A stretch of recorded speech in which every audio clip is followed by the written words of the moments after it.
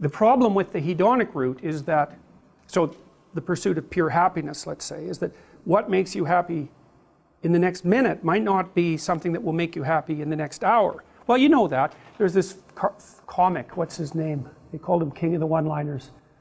He talked about drinking wine. He said, don't you know that's going to cause a hangover? And he said, yeah, at the end, but the beginning and middle are excellent. And so that's really the problem with hedonism, right? Is that to pursue something that makes you happy in the immediate present risks sacrificing your, well, many things, but at least, let's say, your hedonism in the medium to long term. And of course, that is one of the major problems with drug use. And alcohol is a really good example of that, because whatever hedonic kick you might get from it that moment at night, you're going to pay for almost completely, or maybe even more so, because the next day you're much more jittery and anxious. And that's a direct consequence of withdrawing from the drug. So when you have a hangover, you're in alcohol withdrawal. So that's how fast you get, roughly speaking, addicted to it. And so if you take another drink when you're hungover, it'll cure it. But it's not a very useful cure, because all you do is push the inevitable hangover one more step into the future. And so part of the problem with the hedonic answer is happy when? Exactly, and over what period of time? And also, who's happy? Because maybe something makes you happy but makes your family miserable. Now you could say, well, I don't care, but you do care if you have to live with your family, because they're going to take it out on you. So the impulsive hedonism, which is also fostered, say, by a positive emotion, it tends to put people into a state of the pursuit of short-term hedonism.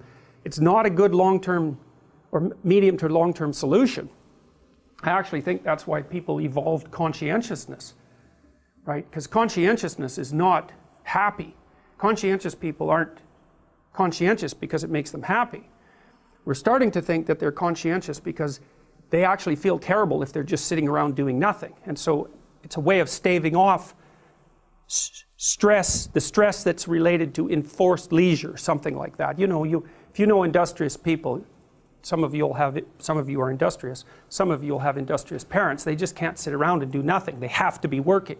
They don't feel good unless they're working. So one thing about conscientiousness is that it involves continual sacrifice, right? You're doing difficult things in the present, hypothetically, to make the future better. But that's not driven by hedonism by any stretch of the imagination. And conscientiousness is actually a pretty good predictor of long-term life success in stable societies. Because there's also no point in being conscientious and saving things up and storing things if a bunch of thugs are going to just come in randomly and take it all away.